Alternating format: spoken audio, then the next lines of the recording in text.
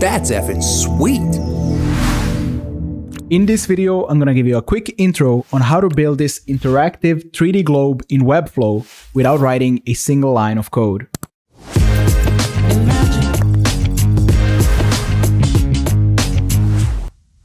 In 2020, Weglot and Finsweet joined forces to launch the most cloned showcase of the year. We're back now with this clonable that will blow your mind. You can now build animated, interactive, and multilingual 3D globes controlled by JPEG image.